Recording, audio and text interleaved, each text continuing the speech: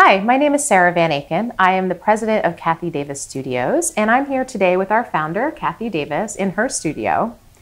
And we are talking about her creative and business journey, which started with a dream and an office in the corner of her bedroom and has become the top social expression brand in the industry. Hi. Hi, Sarah. Welcome to my studio. Thanks. I love coming here. It's so inspiring to be here. Thank you. So, Kathy Davis Studios started over 27 years ago. Mm-hmm. I remember it well, like it was yesterday. Yeah. So tell me a little bit about that dream and the vision that you had when you started this. I think the dream has been there since childhood, really. I always liked drawing and that sort of thing, but I never had the confidence, especially when I got into high school and saw the talent that would sit around me, you know, and I just thought, well, maybe that guy could go into art. So I've always loved art, but I kind of buried it and pursued a career in teaching. And I taught elementary school for 6 years, and then I thought, if I'm going to teach, I'd like to teach something that I love, and I always loved art. So I went back and got a master's degree from Kutztown University in art education and taught art at the high school level, which was really quite fun and fulfilling. I loved working with that level of talent. And then did that until I had my 2 kids and I left teaching. And there was just something in me that always wanted to work for myself in some sort of a creative way. But at the time, I really didn't know what it was going to be because I liked everything. I liked painting, I liked pottery, I liked textile design. And so I left teaching and did some freelance work at home, but on a very small scale because with 2 little kids, those nap times are just not long enough. And then I went through a divorce. So it was an awakening to be a single mom with 2 young kids, and everyone expected me to go back to my teaching career. And there was just something in me that was like, maybe this is the time where I need to kind of pursue that dream and bring it into the forefront, because I certainly had the determination to do something important with my life that would benefit my family and myself. And so I looked into many things, and the greeting card thing seemed to rise to the top for me. I mean, that's one of the most inspiring parts of your story, is that at a time of great challenge, you didn't take the easy way out. Do you look at it that way? You know, it wasn't even a choice for me. It was almost something that I needed to face whatever fear there might have been in holding back. I mean, I was in my mid-30s, so it was time to either decide to pursue that or stop talking and thinking about it. So it really was something that I was determined to do, even though some family members and friends were really trying to talk me out of it because of the insecurity of the whole thing. I mean, it's really a one card at a time, and your work has to be tested, and it took me quite a number of years to build up to when I actually started my company in 1990 as a full-time effort. Wow. So did your vision evolve over those years? I mean, you know, you kind of jumped in, and how has it changed maybe today and how you view it than it did all those years ago? Well, it was sort of an accident that I got into greeting cards.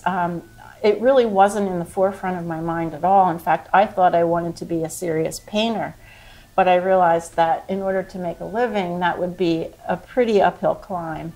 So I thought I have to do something that has commercial impact. And at the time I was making Christmas cards from our family to send out, and I would do the calligraphy on the envelopes. And one of my friends said, you should look into that. You might have something there. And I said, I don't have a clue. I mean, where do you start? And she said, well, you know, there's these trade shows in New York, the National Stationery Show. Why don't we go and check it out? And so I did, and I was overwhelmed when I first saw all of the talent that's out there.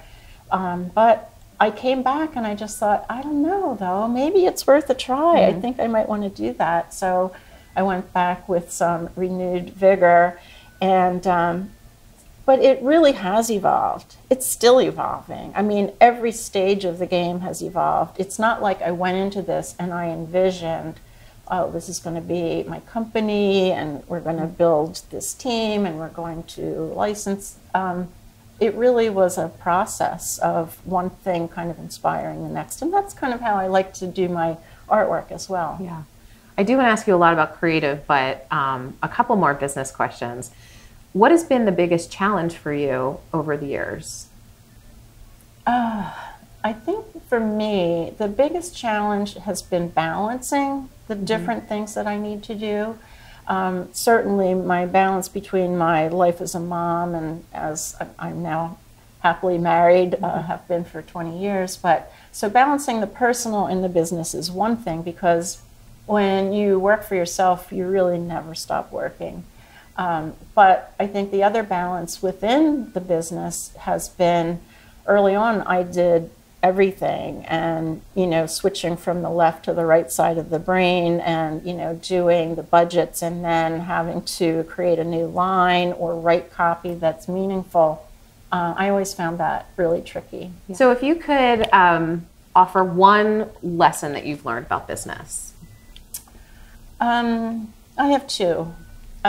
One of the lessons that I learned, actually I feel like I just went into it with this gut feeling, is that I know what I'm good at and I know what I'm not good at or not interested in. And I knew that I needed to have some sound financial advice and some sound legal advice. So right from the get-go, I hired an accountant and a lawyer to help me with contracts and that sort of thing. So I always think that you need to play to your strengths. And it's really important, especially for an entrepreneur, because you get pulled into everything. And that was some advice I got early on, is you're going to be asked to do everything. So you have to always keep in mind, why did you start that business and what do you want to be doing with your time?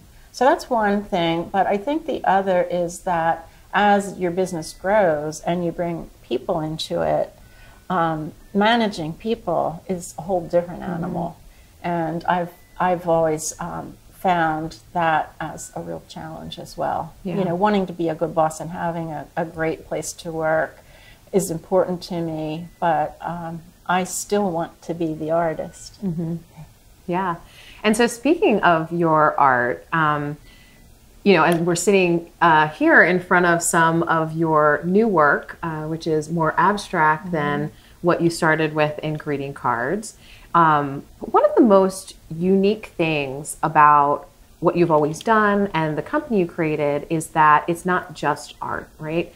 A greeting card is a vehicle to create connection between two people. And so just as beautiful as the art is, the message, the editorial, as well as the hand lettering on the cards have become the hallmarks of your brand. So tell us a little bit about those components, the editorial components, that connection that's created with when a greeting card is given. Well, there's a couple things that I want to mention. One is when I first started freelancing, I met some companies at the stationery show, took some samples, and then it's always a process of send your work in, we'll review it, we'll test it, and then if it works, we'll give you more. And so every company that I freelanced for had a completely different way of working. Some gave you a very specific, they gave you the copy and they asked you to do an illustration, and sometimes they'd tell you exactly what they wanted in that illustration. And I quickly learned that that didn't fulfill my creative needs at all. The company that I went with, I ended up getting an exclusive contract with, is Recycled Paper Greetings, who I worked with for almost 20 years before. Now I work with American Greetings, and it's all one big happy family. But I liked Recycle because they wanted the whole thing. They would tell you the general caption that they needed, and then they would ask you to come up with the concept, to write the copy, and to do the art. And that really felt good to me. I never thought about the writing component when I went into it. I just thought, of creating art for cards. But it ended up that the writing came somewhat naturally to me. I'm not trained as a writer, but I just wrote from my heart the way I would want to speak to someone. And I think that simplicity of the way I communicate when I write struck a chord, luckily. And I think being able to do both the art and the editorial as well as the hand lettering is why I think I was able to find success.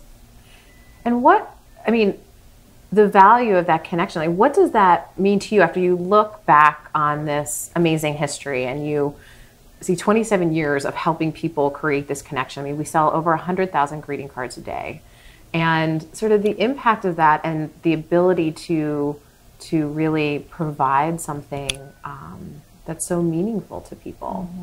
How does that? It blows my mind.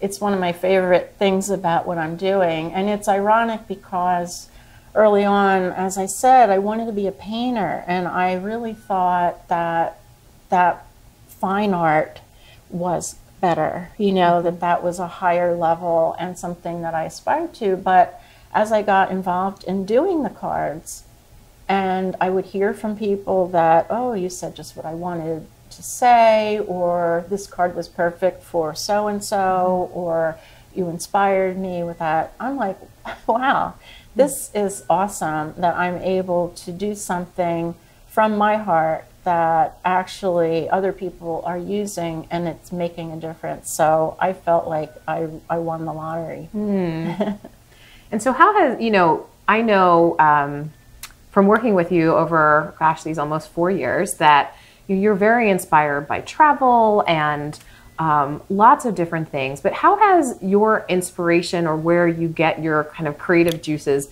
changed and over the years, or how is it the same? It's funny because when I started, I was so determined to make this work.